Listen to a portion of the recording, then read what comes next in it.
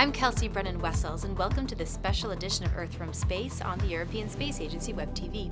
The Aeolus satellite is currently undergoing tests and checks ahead of its launch later this summer from Kourou in French Guiana.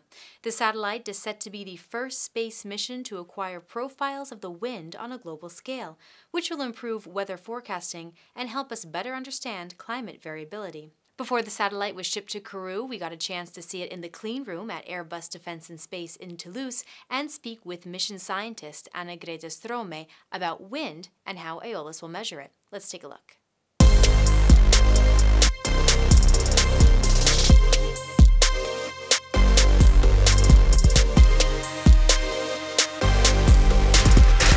Aeolus is going to be looking at winds. Where do winds come from? So winds are created from temperature differences.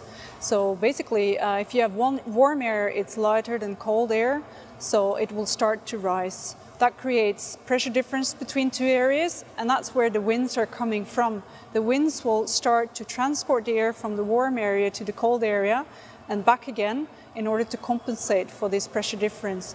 And this is what you see in your house at home. In wintertime, you switch on your heating and you start to get the warm air moving around in your room. And this is a little bit how it works on Earth as well. On Earth, the equator is heated more than the poles. So what you get is the warm air at the equator rising and moving towards the pole and back. And in addition to that, because the Earth is spinning, you actually get a turning of the winds going north-south towards east-west, and that's where the bigger wind systems are coming from, the trade winds that the boats used to use in the old days to get from continent to continent, the jet stream that the airplanes are using when they travel to go faster. And that's really this movement of the air due to the temperature differences. Also, the winds are further changed by differences on the surface. For instance, the difference in temperature between an ocean and land. Mountains are modulating the winds. You get waves. And this is where you get the creation of low pressures and high pressures, valley winds, sea breeze. It's coming from this further modulation. So we need to understand winds in order to understand weather.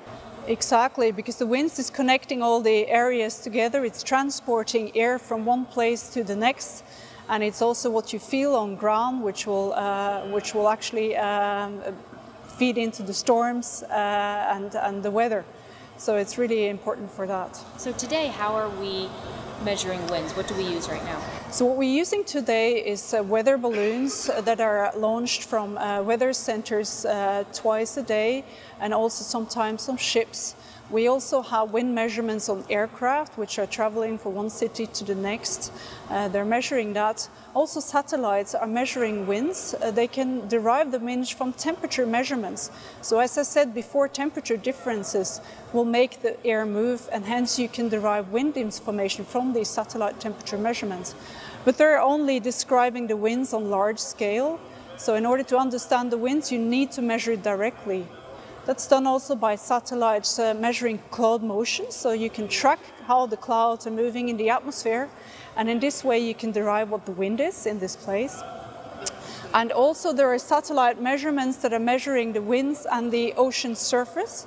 So by looking at the waves and wave features, you can derive how strong wind it is just to knowing how big the waves are, basically. Now this is important not only for short term for weather, but also long term for climate. It's very important because a climate model is a bit like a weather model. It's predicting how the weather is changing into the future, not only for 3 days or 5 days like a forecast model does, but it's predicting how the weather is changing for years to come. So in order to do that, you need to know the interaction between wind, temperature, and pressure, and also humidity for cloud formation. So these are the basic things to measure in order to be able to model and to forecast. Now, can you explain in layman's terms, how will Aeolus do this? So Aeolus is actually having its own sun on board, in the sense it's sending out laser light into the atmosphere, and this laser light is then scattered back from air molecules and particles in the atmosphere. As it is moving back to the satellite again, the color of the light is slightly changing. This is the same effect as you see from an ambulance passing. If an ambulance is coming towards you, the sound waves will get compressed because it moves towards you. It has a high sound. When it moves from you, the waves from the sound will get stretched and you get a lower sound. And the same happens to the light which is sent out by the satellite. The movement of the air molecules or the particles in its path will actually stretch or compress the light wave, and you get a different color coming back to the instrument. So we measure the back reflection of the air and the particles at different ranges from the instrument, and from this you can actually measure the winds at different altitudes through the atmosphere, from the surface up to the stratosphere. So up to about 30 kilometers? About 30 kilometers is the top level that we will be able to measure. And this is then detected again on the other side of the instrument. That's great. And then it's beamed down to Earth? Yes. And then who's using it? So the users for this is mainly weather centers. We are processing these measurements of the light coming back from the atmosphere into a wind profile observation, so wind measurements in the atmosphere. This is done within 3 hours, and then it's sent straight to weather centers all over the world for them to pick it up and use it in their forecast models. Because the forecast model needs to use all the observations available of the atmosphere in order to make a forecast, and Aeolus will contribute to this.